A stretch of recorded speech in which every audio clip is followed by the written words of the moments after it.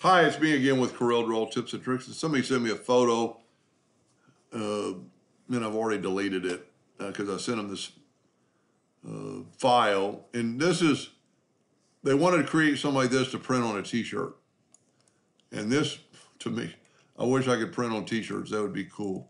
But let's just use font. And I would suggest using a thin font. There's a lot out there. I have one that's just called Line. And sometimes you have to click back from the pen tool or from the pick tool to get that. I don't know that it matters, but we're going to go to object and convert it to a curve. Then I'm going to draw a little bitty circle, an ellipse, not very big. And I'm going to fill it in with blue. I'm going to zoom in. I'm going to right click, no outline.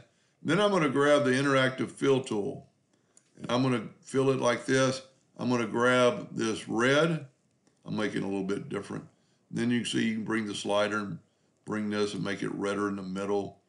And then you can, well, that's not very pretty. Let's add some yellow. There we go.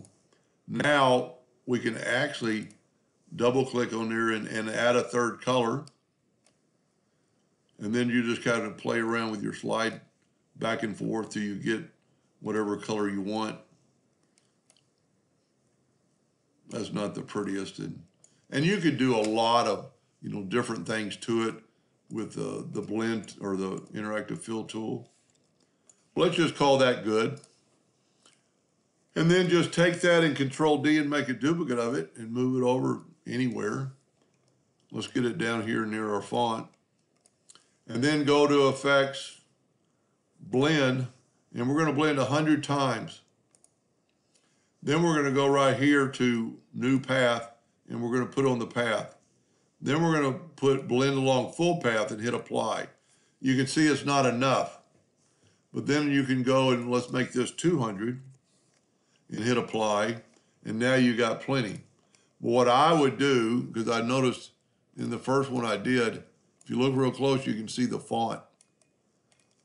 So what I would do is go to Object, break the blend apart, grab the blend and nudge it down.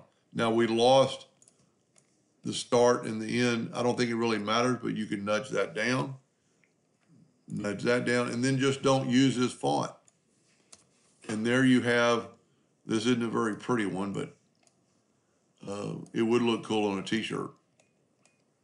Anyway, I hope that answered their question, and thank you for watching.